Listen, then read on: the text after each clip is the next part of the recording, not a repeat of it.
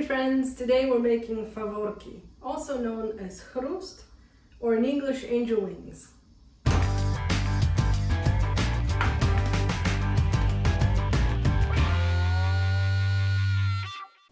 I am making a dessert called chrust today.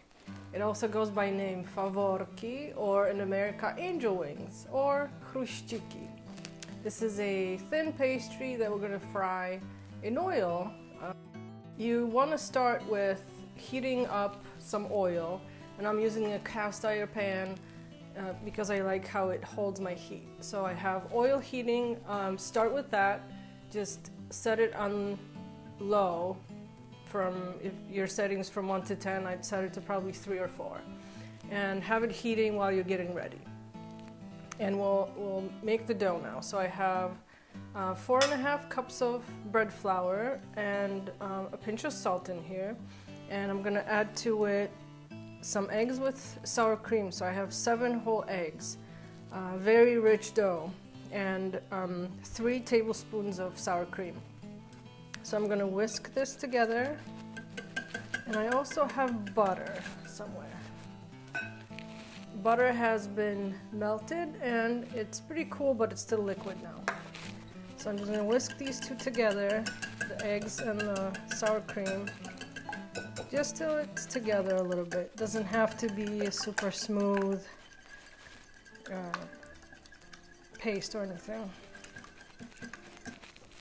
And I'm using the hook attachment. I'm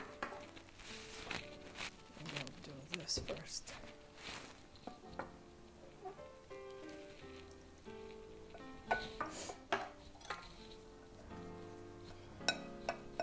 And this is a pastry that likes to be, or the dough that likes to be worked for a little while.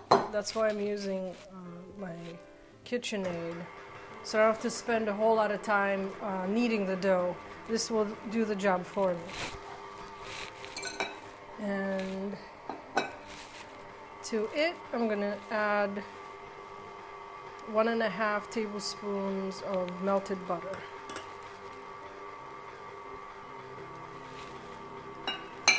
And also, this is every Polish grandma's secret. You go, I'm just kidding. This is a 2 tablespoons of high alcohol content liquor. You can do, I think in America it's called Everclear. You can do that. It's called spiritus, and it's 60% alcohol. You can use whiskey or clear vodka or whatever you have. Just add it to the dough, and Grandma said that this will keep the dough from absorbing oil when it's frying. She's always done that in our house, and I hear everybody is using high volume alcohol like this to make these thin and crusty pastries. So my dough is, if you want to come over and look, it's kind of wet. I'm sorry, it's kind of dry. So I'm going to just let it kind of work itself out. So my dough is kind of sticky, and I think it needs a little bit of flour to kind of get it together, or I guess to combine better. So I'm just adding maybe a tablespoon at a time, just to let it kind of get together with friends for the party.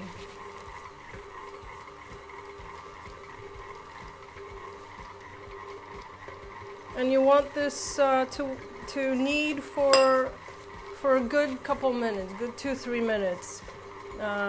We want a nice smooth dough. So I'm going to transfer my dough onto my handy dandy pastry board that I love. My dad made this for me when I moved back to Poland a few months ago. And I call it grandma board, even though it wasn't my grandma's because it's brand new.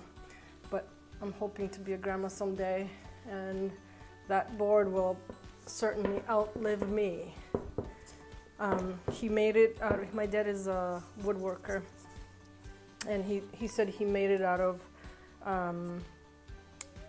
either oak, some really hard wood, so it'll last. Like I said, it will outlast me for sure. And then I oiled it with probably about a liter of oil. It just soaked into the board and it preserves it. So I use it for making pierogi and rolling out dough like this, so I love it a lot. So I just transferred the dough onto my board, and I'm just gonna kind of eyeball it, like Grandma used to say too. How do I know it's done? Well, you'll look and you'll see. So just kind of look at it, and you want it to just be smooth. And this is getting to that point. If you want to take a look at it, you'll see that the lumps that we had before are kind of gone. So that's probably good. So I'm gonna cut a little piece of it. This is probably enough, and you'll cut enough that will fit onto whatever space you're using. If you are using a smaller board, or if you have, if you're just using a countertop, just kind of judge. And we'll roll this out to be a thin pancake, I guess.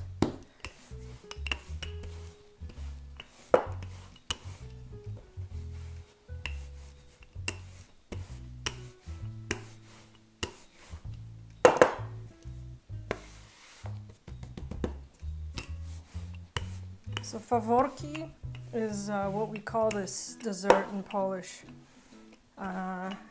or chrust. And chrust is a word describing, I guess, thin twigs that you use to start a fire, or just dried twigs.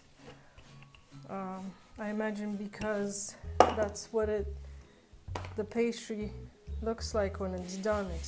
It's really crumbly and soft. I've also heard in America people calling it CHRUЩIKI, which is just I guess like a nicer way of saying chrust. And you want the dough pretty thin. It's supposed to be probably 1/8 of an inch. And take your time rolling it out.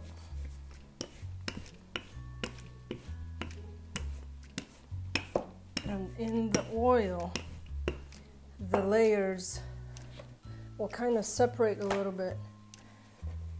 And you don't want them doughy. You want them just kind of crispy, and if you make it too thick, it'll be really doughy on the inside. So take your time rolling it out.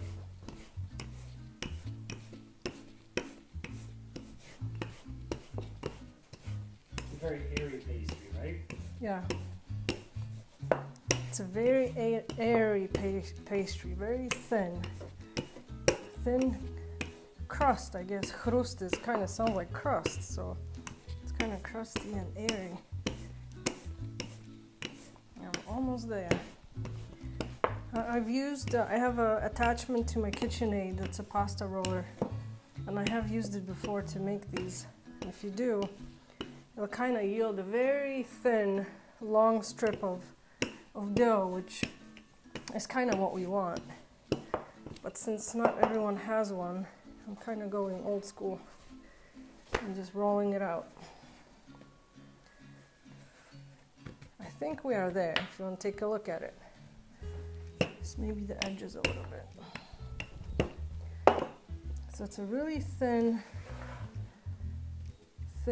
layer of cake, and you can either use a knife, or I have noticed that using just a regular pizza cutter works really well, because it kind of glides along. And we're gonna cut this into strips, and then I'll show you how to make a twist on them to get them to be that funky design. And you can go about, just about an inch, I guess. And we're gonna go with strips at first. This one may be a little bit too thick.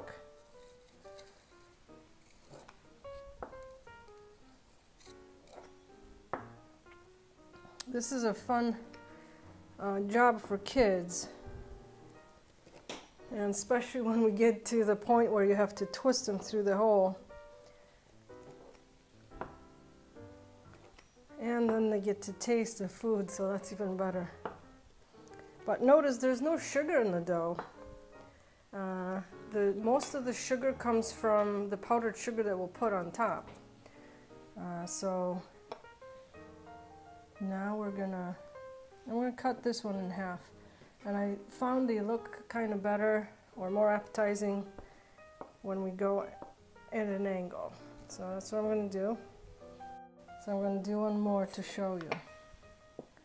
And cut this in. This strip looks like can hold probably 3 small ones.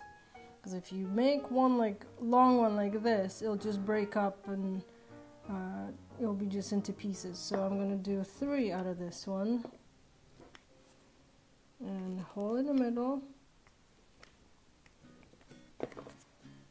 And then with your hole open, one end goes in and push through and out, and slowly kind of pull on it and let it fold out. And again, one goes in and push through and pull out. Aren't they pretty? I'm going to go ahead and do the rest until I'm out of space.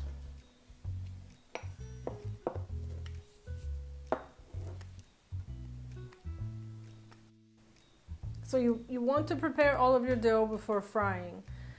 So go ahead and roll out all of it and make your FAWORKI, and then when your oil is hot, just turn it. I turned it to 6 out of 10. And you can test your dough by placing one of them in hot oil and see how it'll react. And this one is going right to frying, so I'm gonna pop all of these in there. And we gotta work really fast because they will cook in no time. And have a spoon to turn handy and just kind of keep an eye on them.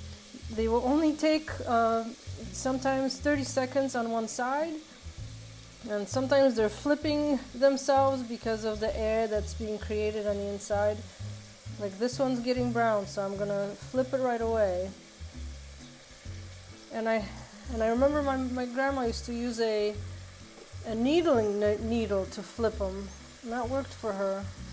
I don't have one handy, so I'm just using this wooden utensil.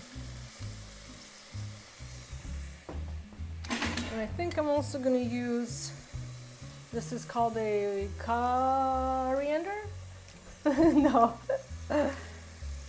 And these are almost done, and it's been what, like 30 seconds? And these are done.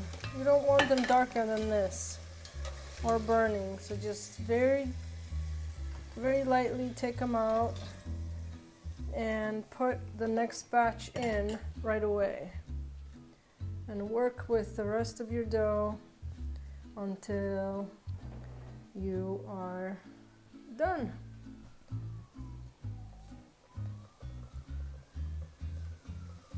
Don't crowd them, give them space. Look how pretty. And look how dry they look. They're not greasy. They shouldn't look greasy. And I'm using traditionally it's normally lard. They should be fried in lard. You don't have to use lard. I'm using mostly vegetable oil. I like to use grapeseed. But I did add some lard to it today because I had some, and it does give them a little bit of flavor too. So I think I used about 9 ounces of lard, and the rest was oil. But this alcohol we added to the dough should keep them light and not oily on the outside at all. And as soon as this batch is done, I have to taste them. So we will sprinkle them with some powdered sugar and give it a taste. And it doesn't take them much at all because they're thin. And I'm gonna move this off the heat because I don't want the oil burning. And I have they have just a little bit of fat on them, but not too bad. I'm gonna do, this is nice coat of powdered sugar. I'm gonna give it a taste. Look. Aren't they gorgeous? Not too difficult either, are they? Don't breathe when you're eating these. Oh, they're crispy. Always crispy when they first come out.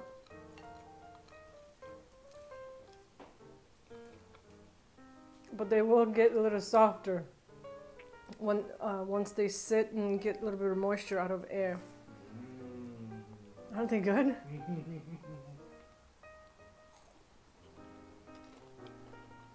Beautiful, crispy, gorgeous, chrust, FAWORKI, angel wings, call them what you will.